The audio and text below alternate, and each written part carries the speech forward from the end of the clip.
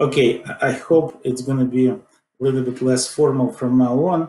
And let's go to next slide, please. Thank you. So, um, yeah, so what is in it for you, and who are decision makers? We have decision makers in my title.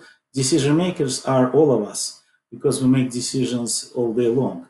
We're doing it every day.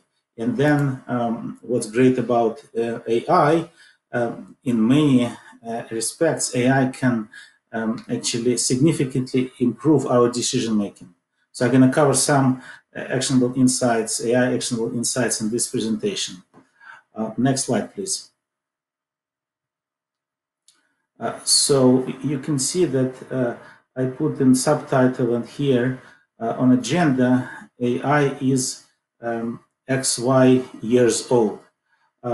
This is one of the questions, and I'm going to ask you questions along my presentation. For those who stick around and watching it live, you're going to get some presents. If you answer those questions correctly, and you're one of the first three to answer each specific questions correctly. When I was young, I learned some importance of traditions, and I continue to try to follow them. One of the traditionalists and one of the scholars of Torah, Old Testament, actually summarized Old Testament in one sentence: "What is hateful to you, do not do to your fellow," which is in plain English saying, if you treat other people the way you want to be treated by them. So from my young age, I was liking presents. So when we get our first startup going in 2002, we start giving our team mates presents. So we're going to continue that tradition here too. So along the presentation, you're going to see some questions. I'm not going to read what you have on slides.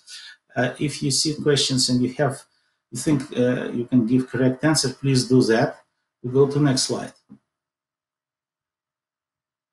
Yeah, so this is the first question. So all questions which I'd like you to answer, it's subset of all questions I ask in my slide deck, okay? This is the first question is, if you know what is Amarillo, please type it in your chat. Somebody, by some miracle, gonna filter out first three correct answers, and we're gonna connect with you afterwards. And you, irrespectively whether you are DataArt team member or not, you're gonna get some present. So one of my friends told that this person looks like I do. I completely disagree with that assessment, but the point of this slide is that at some point it was called applied stat or stat, at some point it was called machine learning. Nowadays, when you want to have a larger audience, you call it AI. Next slide, please. So AI 65. Again, that was not the question I wanted you to answer. The first question was about Amarillo. AI 65 is too easy. So we're going to talk in this first section of this presentation, we're going to talk about AI, how to define it, about AI births and founders, behind it, an elephant in the room. Next slide, please. I think we can skip next two slides because Marcus did a great job of describing me. So let's drop this next slide too, and this one as well. Yeah. So let's just pause for a few seconds, right? So 10 years ago, none of this existed. None of these companies or fantastic apps existed. So AI is truly transformational these days. This is very important to kind of have in mind when we talk about AI. Of course, critics would say, yeah, but some of the companies will not going to be around the next 10 years. But for now, we use many or some of those fantastic companies and applications. Next one. Okay, so there are different estimates how successful or not successful AI is in current business environment. I like Gartner, and one of the estimates they made that 85% of AI projects usually fail in today's AI. We had previously interesting, fascinating actually discussion with travel and AI experts. That was think tank moderated by Greg. And in that discussion, we talked about this enormous failure rate of AI.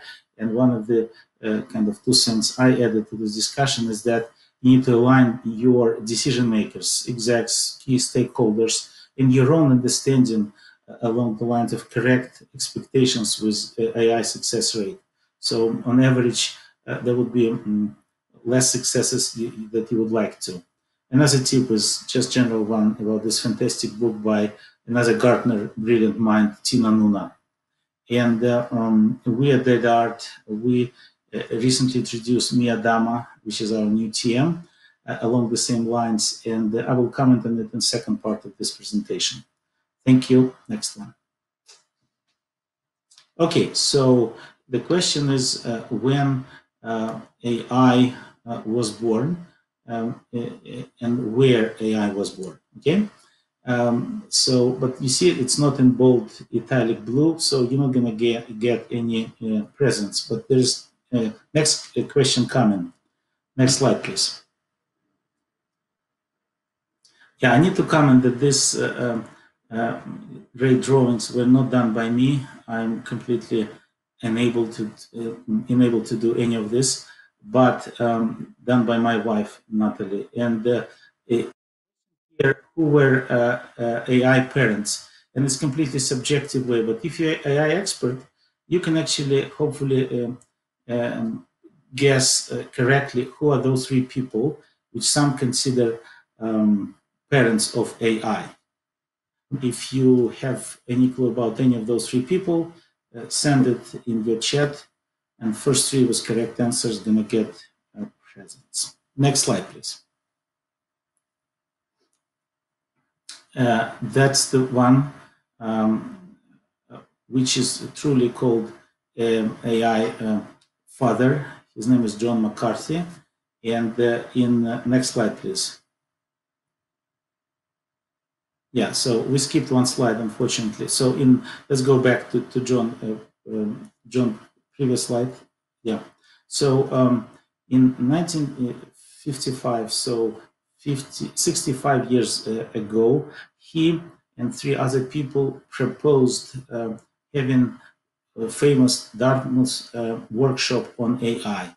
In 1955, he came up with word artificial intelligence. So there was one person who came up with these 2 words, and basically he defined it as thinking machines. And he had 3 conspirators. Rockefeller Foundation. This is last presentation of a very busy half day of great presenting. So I'd like that one to be lighter. They applied for $13,500 to Rockefeller Foundation here in New York, and the Rockefeller Foundation gave $7,000 to run this workshop, which became birthplace of AI. This is considered one of the best ROIs in human history. So next slide gonna tell us about my favorite, next slide. My favorite definition of AI done by Paul Daugherty, who is Chief Innovation and Technology Officer of Accenture, and Jim Wilson, who is another brilliant mind from Accenture. Artificial intelligence, I kind of collect definitions of them. Now I have more than 20. This one I think is one of the most actionable ones. It's my favorite. So AI is a set of technologies they can learn, act, sense, and think, compared to us humans who have different abilities, more along the lines of Craig. We can comprehend, reason, extrapolate, and generalize across many different domains of knowledge. Okay, AI is more like delta function, much better in much narrower, more defined areas of knowledge, which is actually changing as we speak. Next slide, please. Let's talk about difference between AI and HI, artificial and human intelligence. And again, you're not going to get gifts to answer the question. Next slide, please. What is AlphaGo? Just for fun of it, who do you think is AlphaGo representing, left person or right person? And this was actually a recent, major event between AI and humans, where AI program AlphaGo won the world championship in Go. That happened in Seoul a couple of years ago. It was a major achievement of AI by AlphaGo, which is part of Google Alphabet company. Next slide, please. So the differences between HI and AI. Again, usually AI is more keen to learn from specific inputs of observed behavior like savant function or delta function, and even very powerful AlphaGo originally. Nowadays they change it. They put under the same umbrella. Interesting algorithms, but originally was able to play Go, but not able to play, say, for example, tic-tac-toe. Okay? And of course, it doesn't have any feelings and compassion, which is rather sad.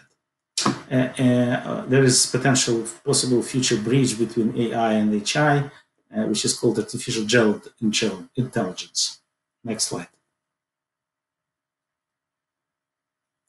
At some point, I was asked earlier this year what would be 8 near future waves of AI, and I put them on this small slide deck, and I'd like to comment on very interesting prediction made, I would say,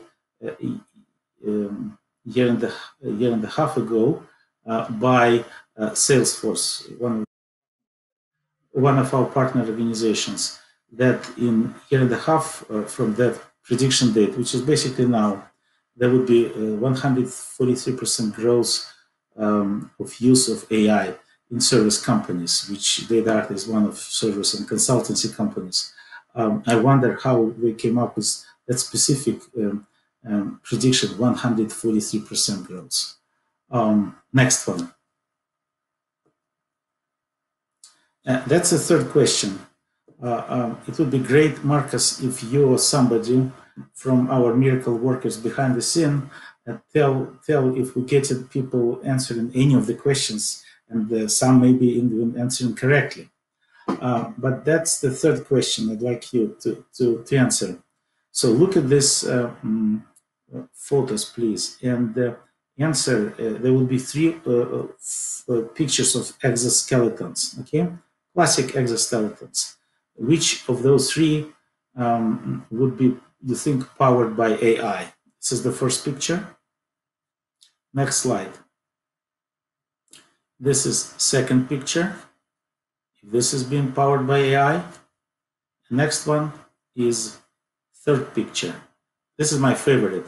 So this is October 1st in Munich, and this young lady is serving beer in large amounts, so she has to have some kind of support, mechanical support, or maybe artificial intelligence support. So which of those 3 exoskeletons is powered by AI?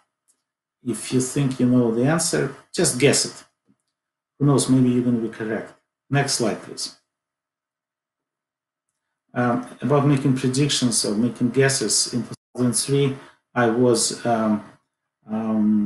asked by Department of Energy, what is my dream with regard to AI? So I call it Dream of Eugene, also DOE. And that's image from movie Minority Report. For those who saw this movie, I hope you enjoyed it, but for those who didn't, and the guy in front is Tom Cruise. I highly recommend this movie, which was done long ago, but it's still, I think, very interesting one. So basically, they try to prevent crime. This is the crime Department of Crime Prevention, okay? And he's standing in front of a nice wall and basically moving different data sources, different objects, and then generating on the fly predictions about future crime. So in 2003, I remember I made prediction that I would be absolutely happy if we're going to have something like that, this kind of device done in 15 years or so from that time. And then really great if we will do it in 10 years. And I remember a participant of this think tank were pretty skeptical about it. I myself was not sure if this would make sense. But in less than 3 years, such device already appeared on the market. Okay, and at some point, at the very beginning, this company was bought by Microsoft. So we got it. I used to live in Seattle, not at Microsoft working, but we work in healthcare, and we got that device in less than 5 years. Okay, that's kind of interesting about predictions. It's really tough to predict them, especially if we're talking about future events, right? Next one. Alternative definition of AI or ML. That's old kind of ad from 50s about coffee, and that's I think also hopefully on softer side describing what we're doing these days in AI and ML. Next slide. Okay, these are last two questions for those who are still around. There is elephant in the room every time, or almost every time, we're talking about AI. This happens with me, it's happened with my friends, my colleagues. People always ask about this major question related to AI. What is that question? That's question number 4. And question number 5, who do you think is illustrated on this drawing? Okay, who is sitting on this chair?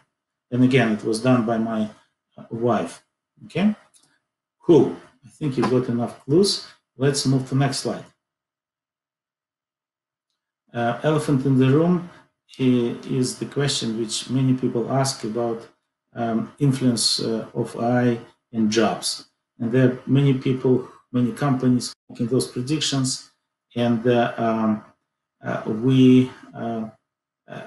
like to put a couple, takes on it. One of them is Kai-Fu Lee. I know it's ridiculous to ask who is Kai-Fu Lee, because of that I'm not asking this question. But if you don't know who is him, you better do some searches. He's brilliant mind, genius, who done a lot for AI in many different circumstances. And he last year predicted that roughly 40% of global jobs going to be replaced by AI. Very tough prediction. And we have some indications of AI and clouds technologies kind of influencing current businesses. Brick and mortar, for example, businesses like in second point here. And another very interesting prediction by PwC on the future jobs in developed countries. From another side, next slide, please. You have the same PwC prediction from like key decision makers, CEOs, and twice of them are more optimistic about AI influencing jobs versus those who are pessimistic. I teach AI business innovation course at NYU, so my students pushed me and did demand that I'm gonna make my prediction about that. And I decided to do it, so I'm gonna share my prediction. And you know how successful I am with my predictions based on, for example, a previous example I told you, Department of Energy think tank 2003. So here is my prediction. I think that AI is going to significantly reduce old routine single skill jobs and create more new hybrid double skill jobs. So I call those people with double skills job unicorns. I know it's not classic definition of unicorn, and I bet that people in this audience, some of them are true unicorns, or some of them are going to become unicorns. So like Wayne Gretzky taught us, right? It's important not to be where Peck is, but it's important to be where Peck's gonna be in future, right? So that's something to consider. Let's go to the next slide. Okay, I need to do some introduction of our new TM process called MIA Dama.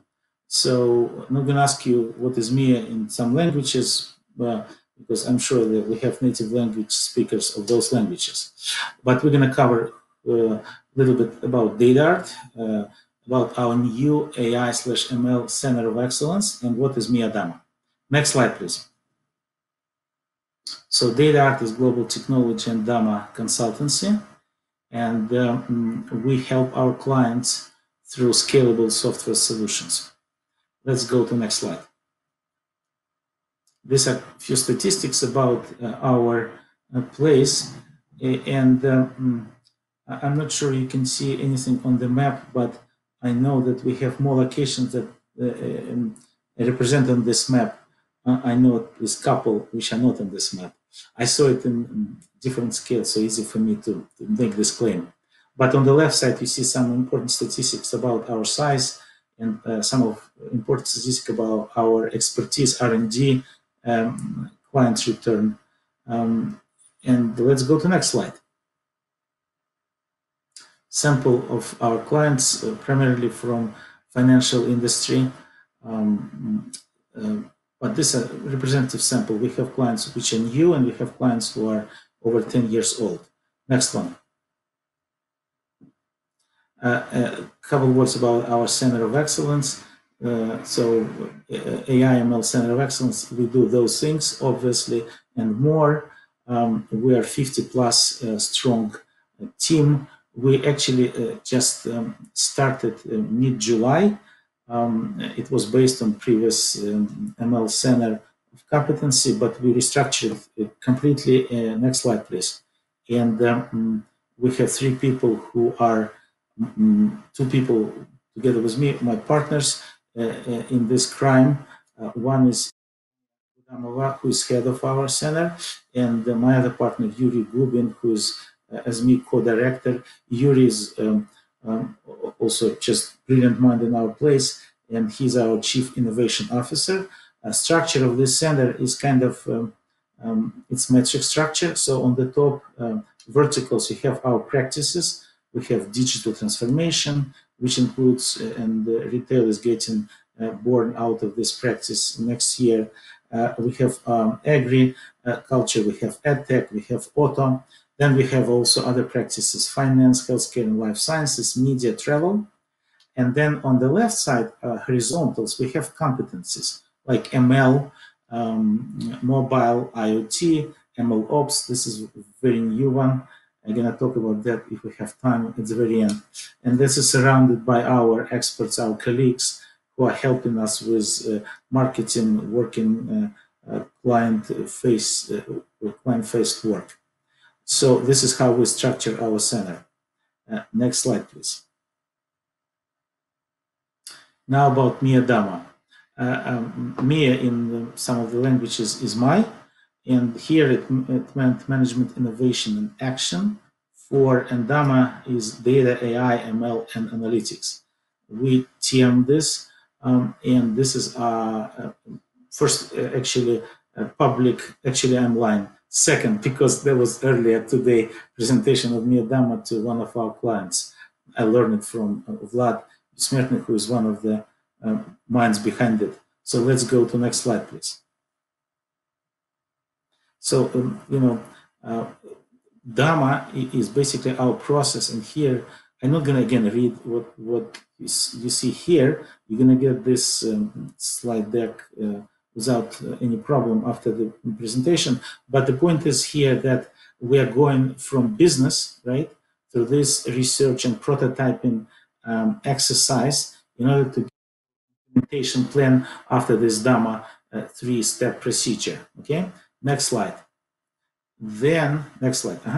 And then after this implementation plan and prototyping is done, then we get into implementation, standard development, 2-step procedure, implementation and maintenance, and again, finishing up with business objectives. So, which allows us, let's go to the next slide. This allows us to have kind of closure of this circle. That would be bad if we're going to have to reload computers. Thank you. So we're going to start with DAMA, we're going to go into implementation, we're going to go to maintenance, and then we have this iterative cycle if we need to do improvements, enhancements, innovations, right?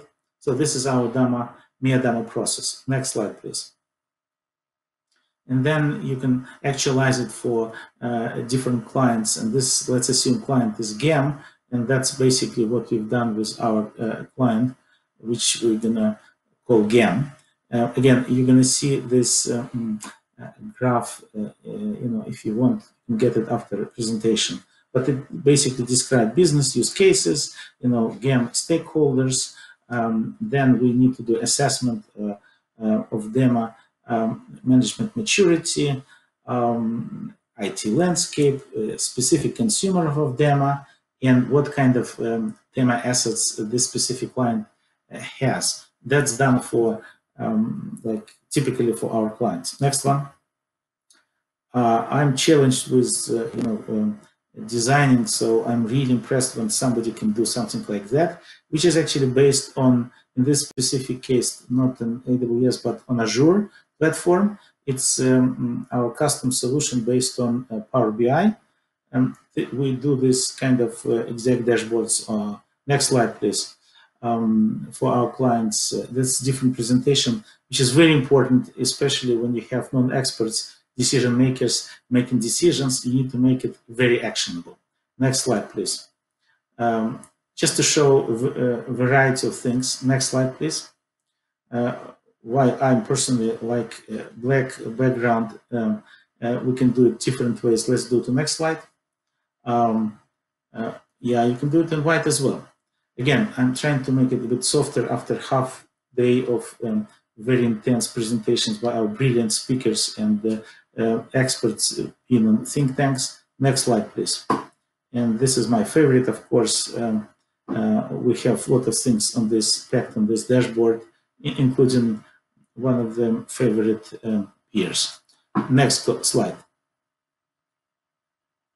Okay, and usually when we work with clients, this is how we deal in specific questions, and we're trying to understand client needs much better. We're trying to get deeper in the business side and objectives, and who are key stakeholders, and what approximate timeline you have in mind, and key deliverables. Okay, next one. This is how our center working. And if you want to try Mia Dama, you're going to have these contacts handy. Next slide. Okay, so let me give you one specific example of our current work. And I've introduced this demo, which is Kaggle, actually competition on home credit default risk. I'm going to talk about our superb A+ team, what was our task, and going to give you a short overview of demo. And I want to ask Marcus and the brilliant people behind the scene to let me know 15 minutes before I should kind of end presentation, because people I would think would be tired. We don't want to go overboard. Okay, so next slide, please. I would like to say something, Gene, just specifically for the people that have been answering the questions, and just to politely ask them to include their emails, because some of them, of course, have been the right answers. Of course, some of them are not, but we want to be able to contact them afterwards to give them their gifts, as you have promised. Mm-hmm. Thank you, Marcus. Thank you. That was my fault. My bad. That please, if you send answers, please identify yourself. I don't think AI is able to do it without knowing your email to do it on the spot. I'm not sure about that. So this is our A+ team. I'm not, unfortunately, going to be able to talk about all of these people, but I'd like you to know that these amazing people, and if you are DataArt person, let's switch back to slide deck if possible. Yeah, okay, cool, thank you. So if you want to try yourself in the AI, ML kind of area of expertise, connect with those people, connect with other people mentioned in previous slides. Don't be shy. And for those who are not DataArts, if you want to work with us, you're going to be working with these brilliant people. Next slide, please. Yeah, so this came actually from one of our clients. one of the major, like worldwide financial institution, $1 trillion+ institution, which asked us to do to compare our muscles, ML muscles, against Kaggle competition on home credit default risk, which is basically if you can predict properly if applicant would be repaying the loan, right? Next slide, please. This is use case of Kaggle. This is famous use case. It happened a couple years ago, usually in the majority of those cases, Kaggle competitions, Kaggle does it with regard to major statistics, which is called AUK, area under curve, under ROC curve, which is basically accuracy metrics. Next slide, please. Why are you doing this? Obviously, in trying to minimize the risk, why it's matter for our financial client to minimize risk, and other important questions on this slide, which are kind of more or less obvious. Next slide. Some would ask question, just a sec, this competition, as you said, I said, happened a couple years ago. So what's the value of doing competition, which is already finished, right? And there are some examples, comparison. I like A/B comparison. It usually works really well on us humans. There are some advantages, pros, cons for live versus finished competition. You can take your time basically and do much deeper, more interesting R&D work if you're not, under a deadline. Of course, there is gaining in doing it against other, hundreds of other teams worldwide. So I think at some point we're going to do something like that in the very near future. And I know that before our brilliant people tried it and were in a few cases quite successful. Let's go to the next slide. Yeah, I'm not sure you can see anything here. We're going to have the same graph represented in much larger font, but it's basically, it repeats that this is loan default prediction prototype task, and that's what we try to achieve in this interesting project with that A+ team I showed you before. Next slide, please. We had a presentation to our potential client on this one just a couple of weeks ago, and this is areas of what we can overview. Of course, we don't have time to do all of it, so I'm going to focus on basically workflow and pipeline we developed. Next slide, please. This is what we did in nice graphical interface, and then on the right side, which I'm going to show later, what we plan to do in near future. Let's go to the next slide. That's exactly what we've done. So basically, we started with initial data. We tried to do what is standard first step in our MIA DAMA, and actually majority of ML projects is called EDA, exploratory data analysis, and then we immediately built, like an agile way, we immediately built the first baseline model, which showed this area under curve around 0.71, okay-ish. Not bad for the first baseline model. Then in parallel, we tried several different approaches. One is feature engineering, one is, which didn't gain a lot, one is data imputation. Yeah, that's much better. One is data imputation, gain a lot, what did help a lot is that this merging of data sets helped significantly. And then after this merging, we did a couple interesting things. We did not just standard feature engineering, but we did synthetic features, produce them, and that helped significantly. You can see 0.8, and that's kind of golden keys to of the top of Kaggle competitions. And then in parallel, we did explainable AI with Shep, and we also went to very interesting, kind of exercise of reducing of feature set to something which is explainable and you can interpret with your subject matter expert, SMEs, which is very important for SMEs, very important for auditing. And in parallel, with regard to synthetic features, we work on optimizing model parameters and also stacking. So basically building an ensemble of models. I think we're going to skip a lot of slides from now on because it would be great if we can, somebody tell me how much time do I have. Let's skip next slide. Yeah, we're almost at the top of the hour, Gene. Good. But so let's go to, that's okay.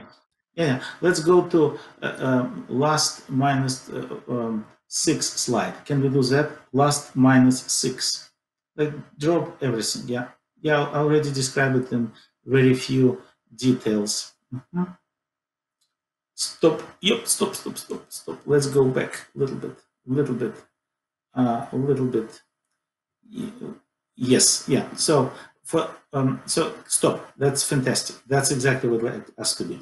So a couple lessons learned. One is importance of combining data using alternative data. Nothing new here. Very important, and this is like obvious, it's business 101, but it's very important to leverage expert knowledge. And we have a couple fantastic advisors who help us along the way. We really appreciative for their help. Another angle which I will have no time to cover is my favorite, one of my favorite in ML is called robust models. In addition to optimal or suboptimal models, sometimes you better build robust models which are going to sustain major changes in your data, major of markets. Let's go to next slide. This is technical stack we use in that specific project. Next slide.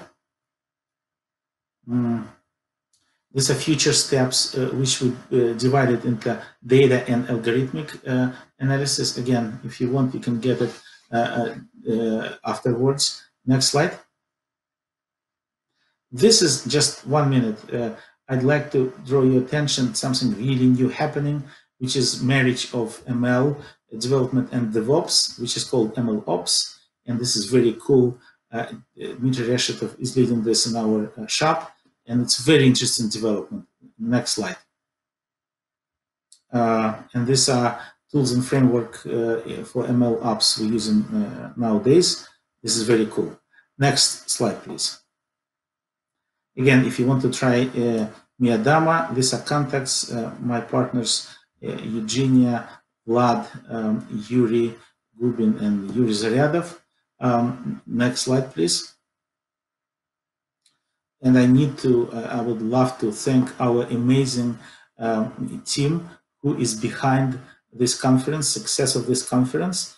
I couldn't, unfortunately, name all these names, but if you are within DataArt, say thanks to them because they did so much to make this event successful, and I hope you enjoy it. And I think this is last slide. Maybe there's another slide. I'm not sure. Can we check? This is my email address. I think we're done.